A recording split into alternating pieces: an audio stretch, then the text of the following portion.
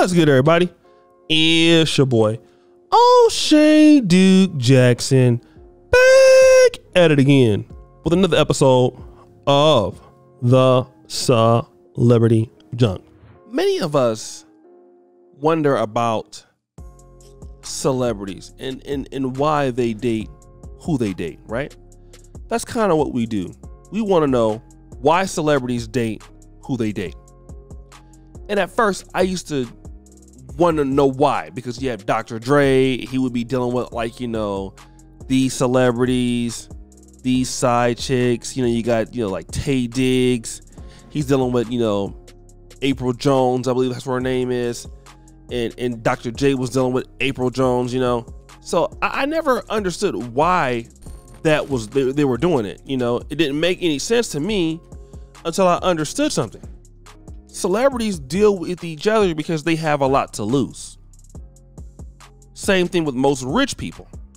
Most rich people are not going to come out and date broke people because broke people don't have anything to lose. This is why these guys, these celebrities, always get exposed by these IG models, because these IG models have nothing to lose.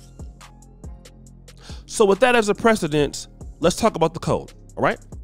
Now, Meg Thee Stallion is getting exposed in this case. Many people are finding out exactly how she was getting around.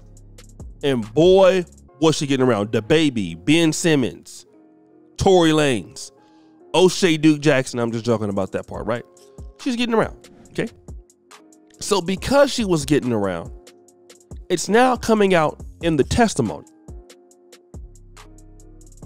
And she's trying to deny it, even though we believe that it's true. Now, Delicious, who has also been around the industry with a lot of people, is going to come out and explain why Meg Thee Stallion has to lie. I'm going to play that clip and I'm going to come back. Look what's happening with Meg, where her whole personal life is being spelled out. And then women, as well as men, are like, well, if it's embarrassing for your boo to see it, maybe you shouldn't lie so much. It's not about lying. It's like, some things are not just personal for me. If I'm involved with a celebrity, it's personal for that person too. You know what I'm saying? So maybe we're protecting. Yeah, it's a code, which is why we're comfortable dating people that are in the same circle, because we all have the same to lose and we respect the environment. So you heard what she had to say. Now, let me just say this. I think that's, number one, admirable that celebrities have that sort of code, right? Because you don't want to put people's business out there, and, you know, Ben Simmons might not want everybody to know and all of this. I get it. But it still remains, and the question is this. If you don't want everybody to know, why are you doing it? And again, I just want to know why. Like, think about this. What if you're this person? Pardison Fontaine. I don't care if you're a celebrity or not. You're this guy. You're finding out everybody is smashing and dashing on the chick. And you got to believe that it could be true, because these guys are doing better than him. So, you know, it's not like she wouldn't be with Ben Simmons if she could. She's with this dude for a reason, because he's not on the same level as Tory Lanez or the other guys. He's not. He might be a good producer, but he's not on the level of Ben Simmons, right?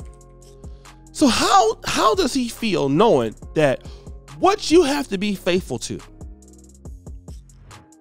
other guys was getting it for the free?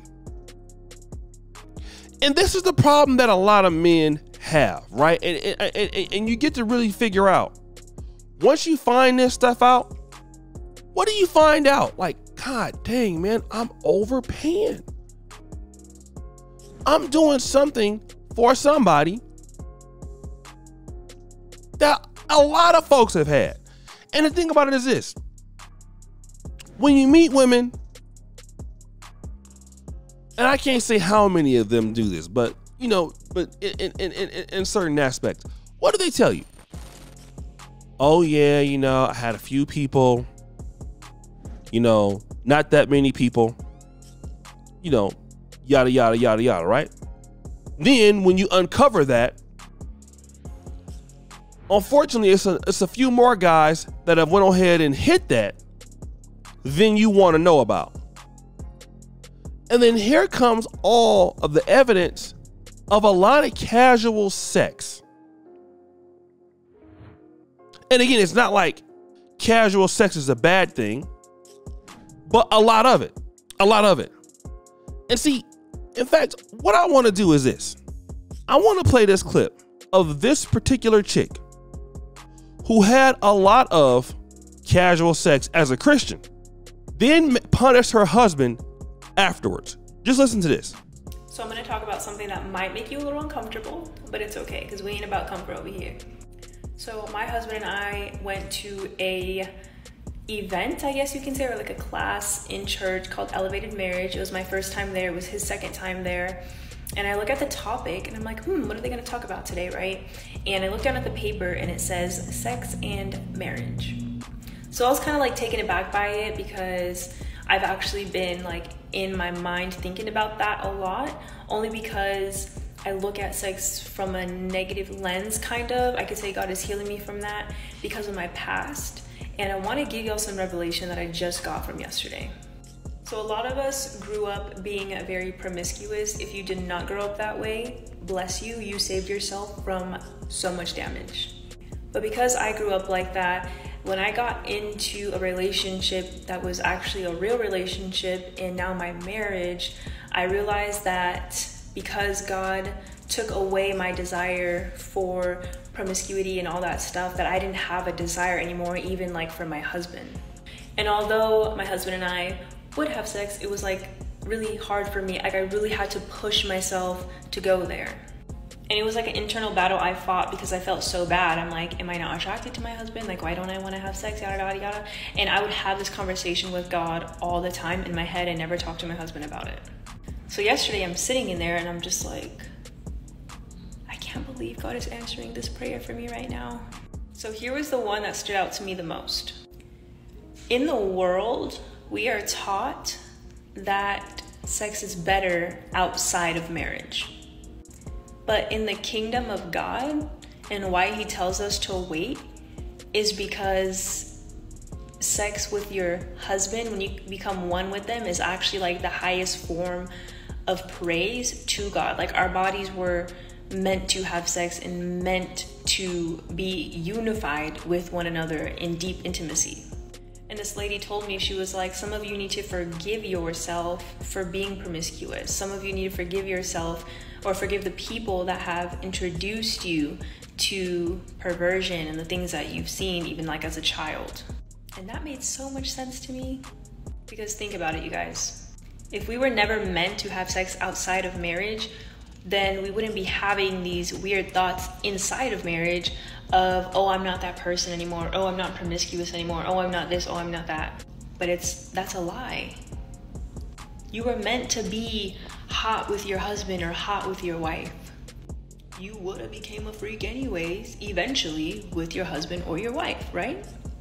I don't know, man. I hope that hit y'all the way it hit me, because it made a lot of sense to me. It'll only make sense to the people that it's meant for. True. So I want you to hear that. Okay? I want you to hear that. That's important. It's very important. Why? Because you always overpay. Overpay. You heard that. When she goes out and the husband, the one that's marrying her, that's dealing with her, you find out all the other guys that she dealt with and gave more to, and you have to be there all the time, and you get less. That's why people have the issue with the term modern women. Because what do you get? And I like the fact that it's discreet, but again, at the same time, look at all that you had to deal with. And I know you got to feel stupid, like, yo, this dude smashed and dashed you, and we're both doing the same thing. We both have the same access. And what are you getting in return?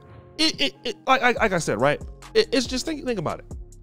if you're getting something great in return, it's no problem. Usually though, for most guys, you're putting in money into this person, time into this person, emotional investment into this person. You and this person end up typically breaking up. They go on about their business, and then what? Then you find out who they deal with, and the person that they got now is not even doing what you were doing. That's why marriage is such, in long-term relationships for a lot of guys, is such a bad idea for a lot of guys. Because you find out that the more that you put in, the less it's worth. This is not true for everybody, but it's true for enough. So guys, what do you think? It's your boy, O'Shea Duke Jackson, back at it again with another episode of The Celebrity Junk. Appreciate you for all that you do. Subscribe, hit the bell. We're out.